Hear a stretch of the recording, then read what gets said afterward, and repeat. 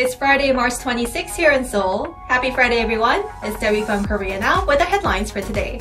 It's officially cherry blossom season here in Korea. In fact, Seoul saw its first cherry blossom blooming this year on Wednesday, the earliest in 99 years. The weather agency explained that the flowers came sooner than expected this year due to higher than average temperatures and longer daylight hours.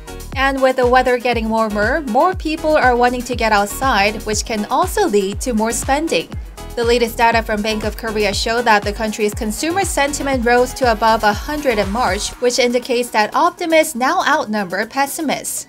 The IMF also raised its growth outlook for Korea this year to 3.6%, up 0.5 percentage points from its January forecast. The IMF said it expects Korea's economy to recover based on solid exports and the country's supportive economic policies amid the pandemic. North Korea has confirmed that it test-fired new ballistic missiles on Thursday.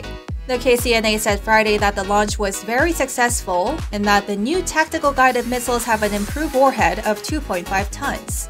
Observers say this could be an upgraded version of the KN-23 missile, which resembles Russia's Iskander. This confirms North Korea's first missile test since U.S. President Joe Biden took office. On Thursday, Biden said the U.S. remains open to diplomacy with North Korea despite its missile test this week. But he added that the U.S. will respond accordingly if North Korea continues to escalate tensions. The UN Sanctions Committee on North Korea is also set to meet on Friday to discuss the recent launch at the request of the US.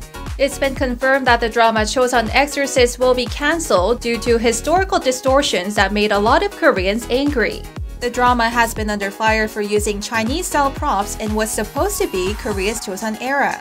This also came at a time of rising cultural tensions between Korea and China over China's recent claims to kimchi and hanbok, which made Koreans even more upset by the drama. As of Thursday, more than 150,000 people signed an online petition asking for the drama to be taken off the air. Following the controversy, the producers announced on Friday that the drama will be cancelled, mainly because it no longer has the resources to continue after losing most of its sponsors amid the backlash.